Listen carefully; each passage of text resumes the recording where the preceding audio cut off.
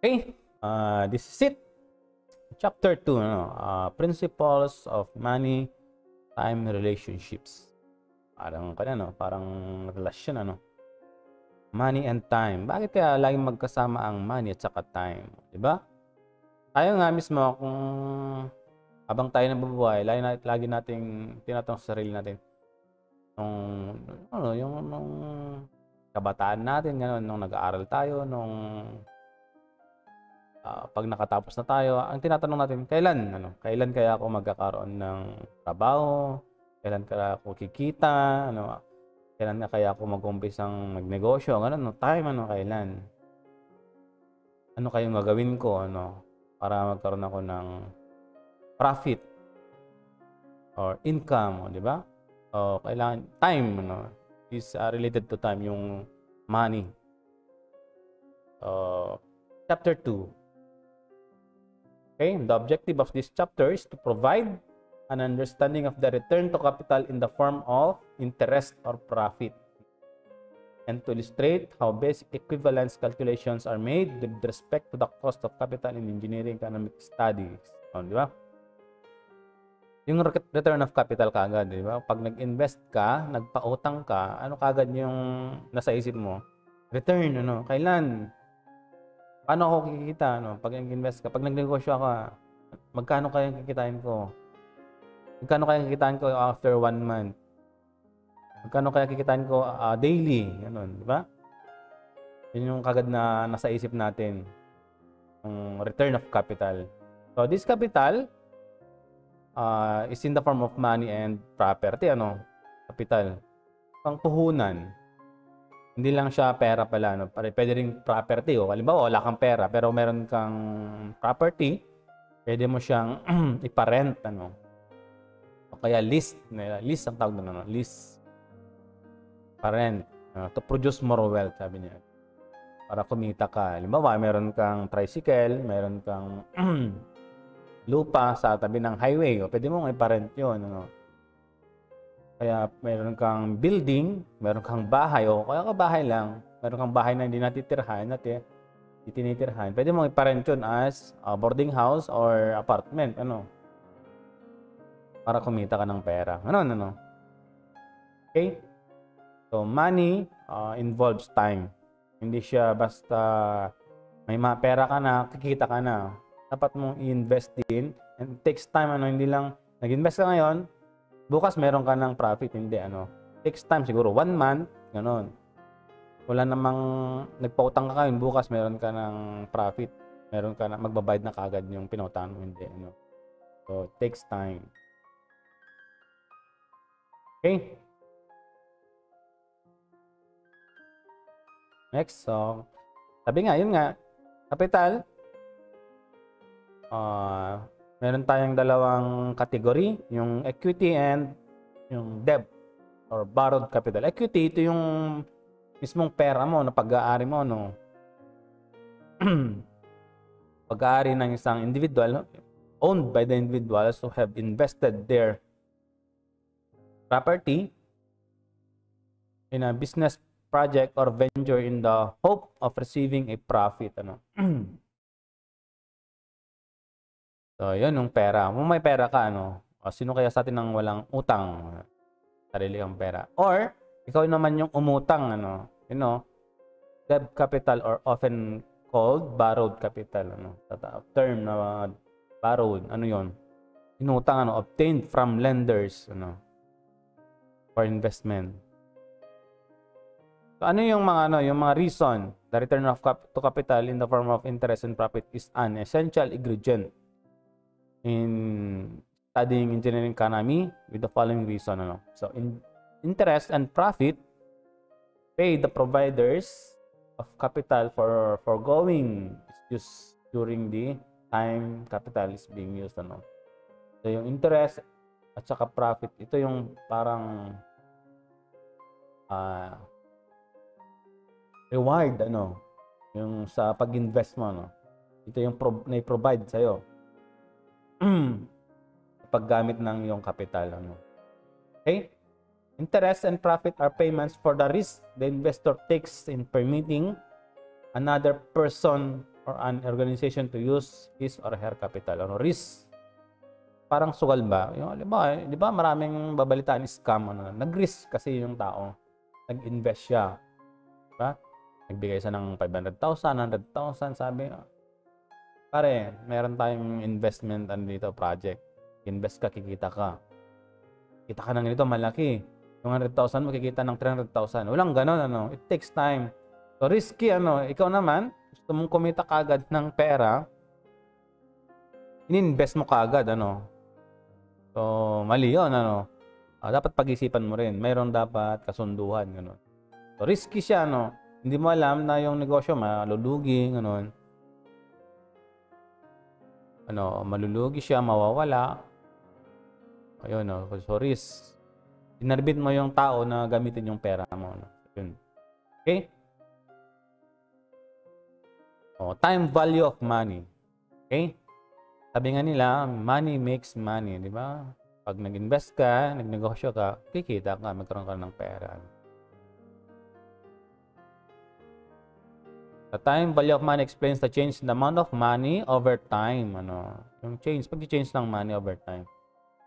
Nag-invest ka ng 1,000, after a month, nagiging 1,200. So, nagkaroon siya ng change in amount. Ano? Depende yun sa point of view. Kung in-invest or humiram, ano.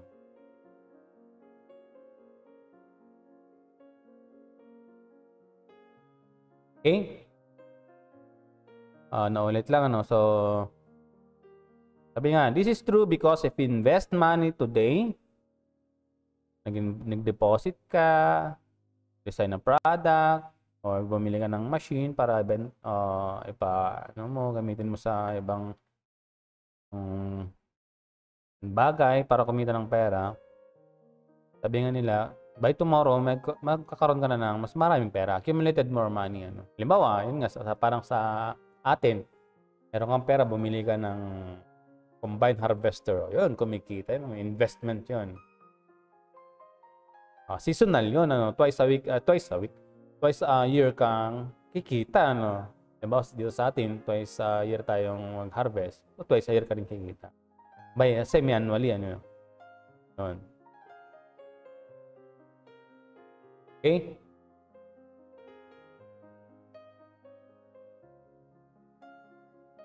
Okay. Interest. Ito na yung lagi nating iniisip palagi, ano? Lalo na yung mga nagpapautang. Interest is the manifestation of the time value of money. Ano? Uy, kumita ako.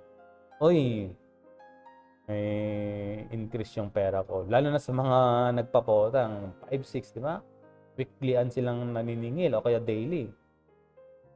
So, anong target nila doon? Kumita, ano? Magkaroon ng interest yung kanilang pera. Para bang umikot, sabi na, nagro-roll siya. So, computationally, di ba? Interest is the difference between the ending amount of money and the beginning amount of money. Ito yung principal, yung starting amount, halimbawa 1,000, saka yung ending amount, 1,200. Halimbawa, nagpautang ka ngayon, 1,000 yung principal. Pag naningil ka in the future, 1,200. So, yung interest nyo is 200. The difference. Yun lang, ano? Wala naman sigurong negative, ano, or zero. Pag nagpautang ka, hindi ka na makakasingil. Yun ang negative siguro, ano. So, there are always two perspectives to an amount of interest. Interest paid and interest earned. Paid, siguro, yung nagbayad ka, earned, ito naman yung pag binayaran ka, ano. Okay? So, the original amount, ang tawag doon is principal amount, yung pinautang mo. Okay, ito nga, yung sinabi ko kanina, depende yun sa perspective, ano, the point of view ng tao, sa borrower, saka investor or lender. Pag ikaw ang borrower, yun nga, umutang ka sa bangko, kita mo to, yung bangko ang magbibigay sa'yo, yan. And the end of year, or repayment period, magbabayad ka na, with interest, ano, plus interest.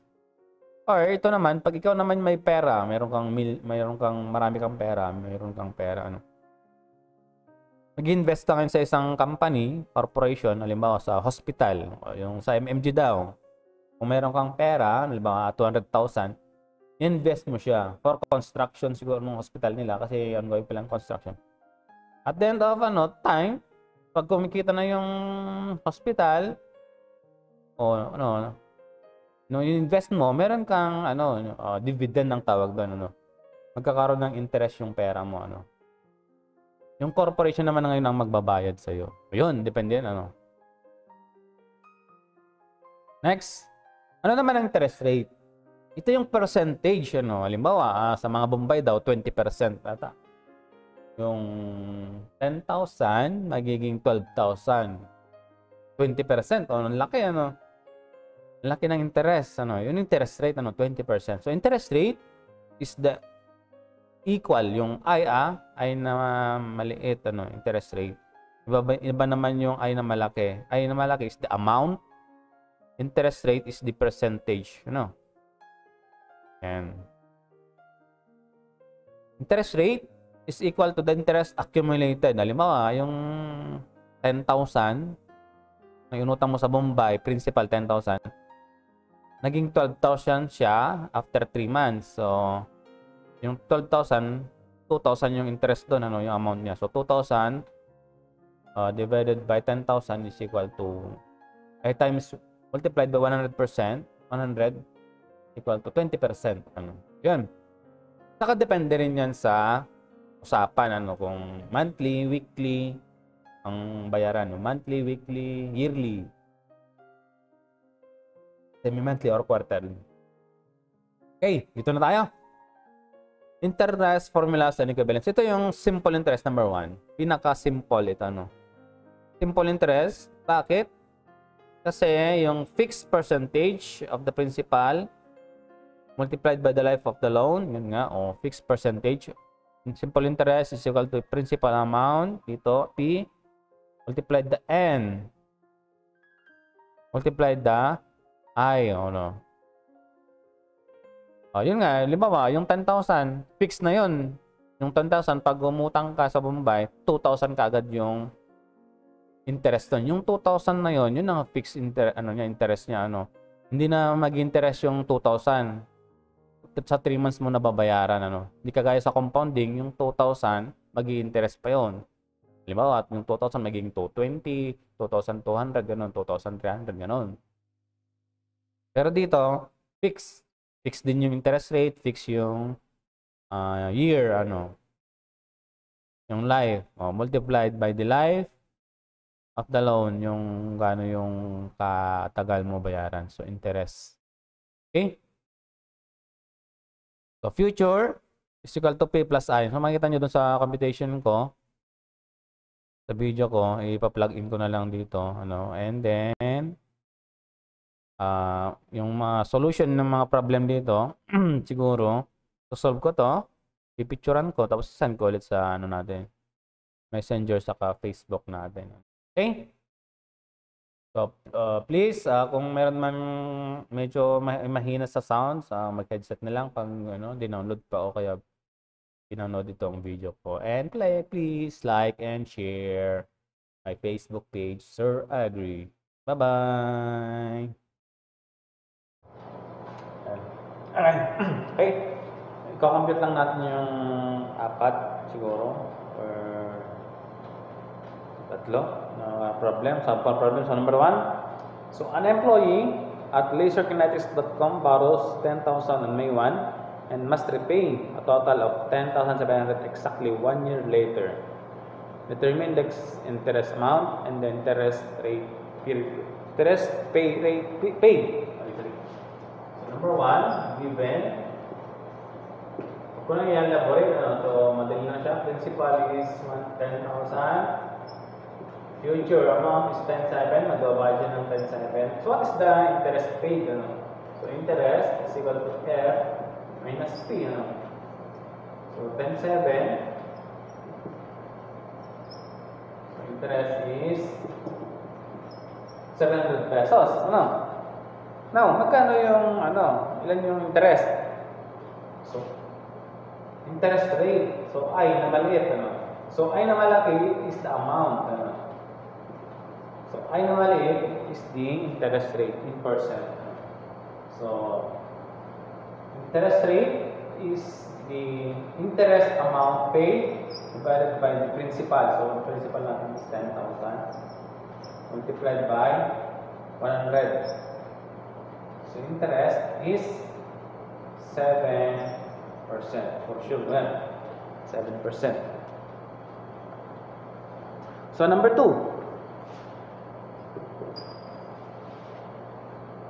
Stereophonics Incorporated plans to borrow 20,000 from a bank for 1 year at 9% interest for new recording equipment. Compute the interest and the total amount due after 1 year. So, given. So, meron daw sila, meron na 20,000 principal at 9% interest rate. So, I is 9%. And the compute the interest and the amount, total amount. So, I is unknown, F is unknown. So, ano yung formula natin? So, solution. So, I is equal to P and I. 1 year daw, ano? For 1 year. So, N mo pa. Ano pa tayo? N. It's 1 year. Okay? So, 20,000 multiplied by 1 year. Multiplied the interest rate of 9%. So, 0.09.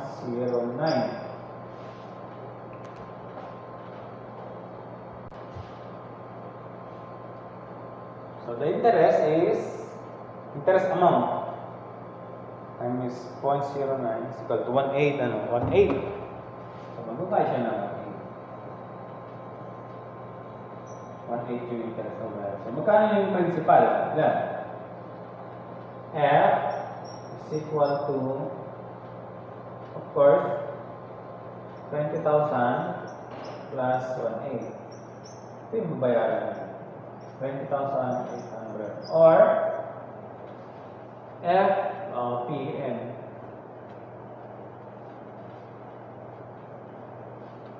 Now, number 3. What is the future worth of 1,000 invested at 6% simple interest for 10 years?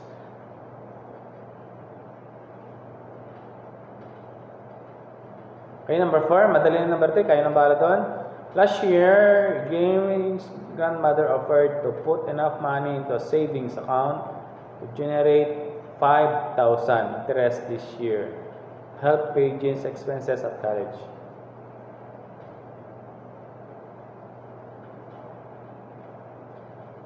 Okay, number 4. Medyo lang.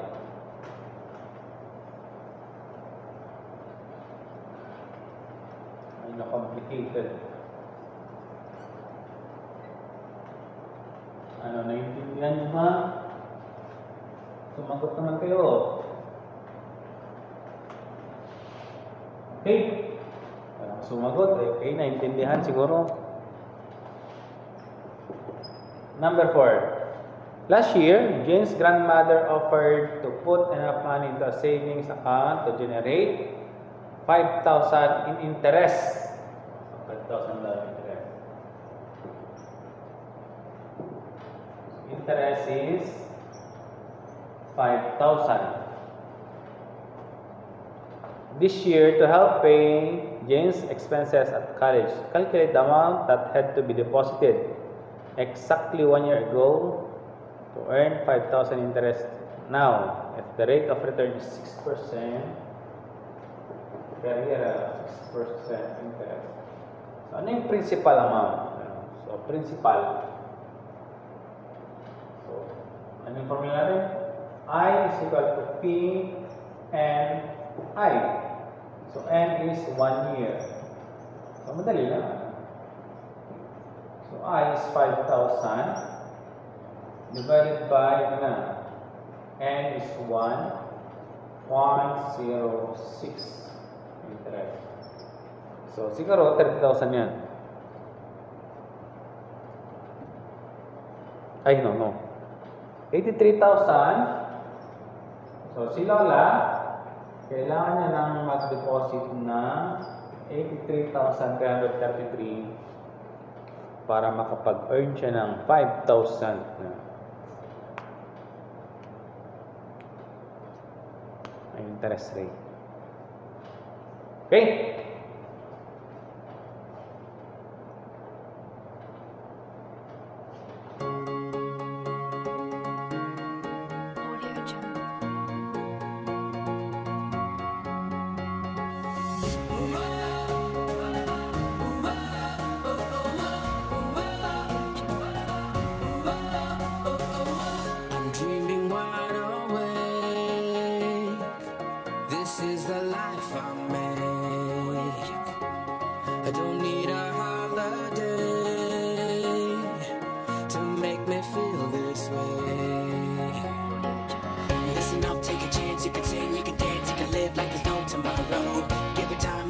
There's a rule, there's a rhyme.